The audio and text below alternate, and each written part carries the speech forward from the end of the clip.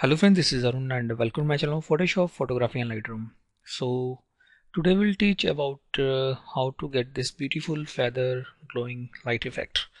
So this is the second tutorial of redfield fractalius filter, and I have done this using redfield fractalius filter, and it is very nice filter ever in Photoshop that I know. Okay, so all these are layers, and I will show you this image.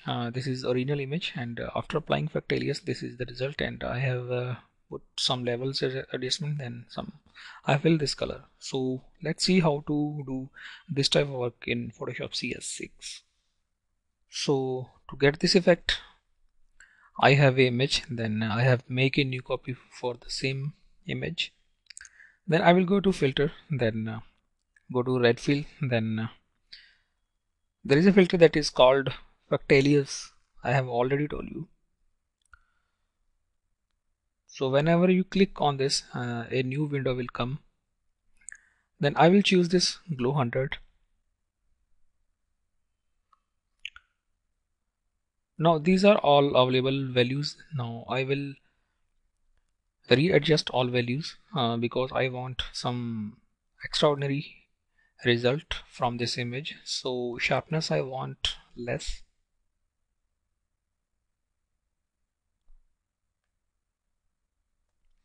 The values in the left side, that this is all about the small details in the image, and the values in the right side, this it is all about the large details and bigger details in the image.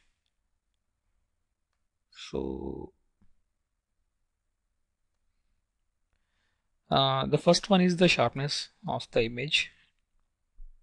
If I adjust the value of this right side, then it will increase the sharpness around all big details in the image. If I adjust this value in the left side, then it will sharpen the small details in the image.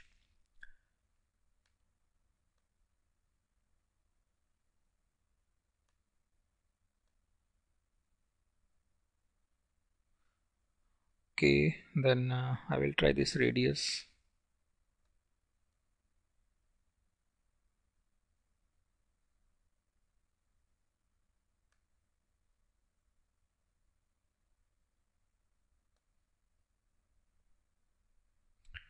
Now I will click on OK. So after applying fractalius filter, I have got this image. So it's looking very nice. Now I will do some further adjustments with this image. I will go to adjustment layers, then go to levels to get more light. Okay, now I will make a new layer, and then I will fill it with this color. I will change its blending mode to color. Now you can see here this beautiful result as here. Now you can do more further things with this image, and then solid color. I will try now.